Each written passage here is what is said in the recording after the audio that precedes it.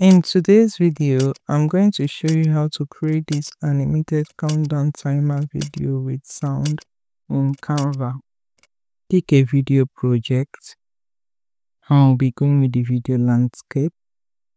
Let's go over to our elements and search for neon circle. We'll go to videos and see all. We'll be selecting this video. Let's spread that out. Now let's go to text and add a text box. We'll change the number and we'll change the font to leaks pattern. Let's spread that out and position correctly. Now let's go to effects and add the neon effects rate. Let's go to animate and use the blur animation. We'll set it on both. Now let's reduce the timing of this text to 1 second. We'll duplicate that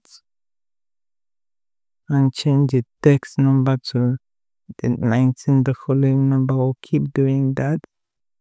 To get this done faster, we'll go to position and duplicate as much as we want and change their numbers. I hope this makes sense. I'll complete that and we'll come back. I've filled out this page the video is with numbers and I want to take out this remaining parts. I'll right click and go to split page and delete this remaining excesses out. I'm going to go to 3, which is the last number that ended these numbers, and I'll hold down shift key on my keyboard and go to number 20 to select everything, and I'll go to arrange and align to the top and to the left, then to the center. Because I duplicated the text box multiple times, so edit the numbers on it.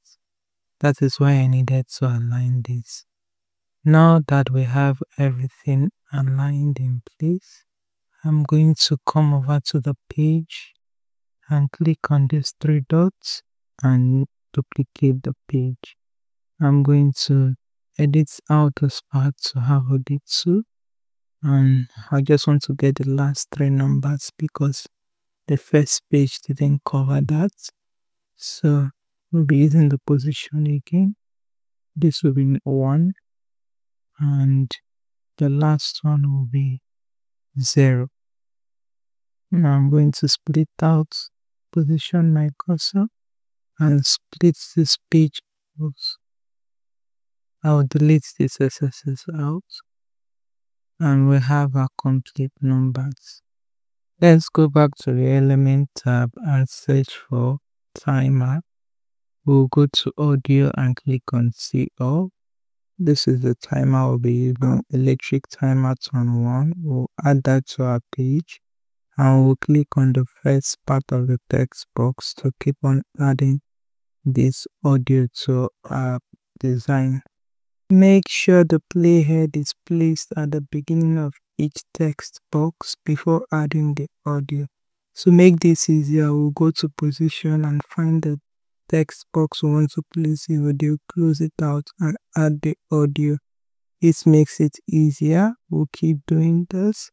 I will complete the process, and for the last audio, which is 0, I looked for a beep audio and added it so that it's separated to show that this is the last sound. To export, click on share and click on download. We are going to export as MP4. It will ask you to connect an account because of the audio we use, so you connect a social account. I'm going to connect my YouTube. Click on connect. It's going to open out this pop-up window, but I'm going to, when you're done, you click on download. So if you want this exact template, you don't have time to create this from scratch, grab it with the link in the description. Like this video if you got value from it, and subscribe to the channel for more videos like this. Do have a good one.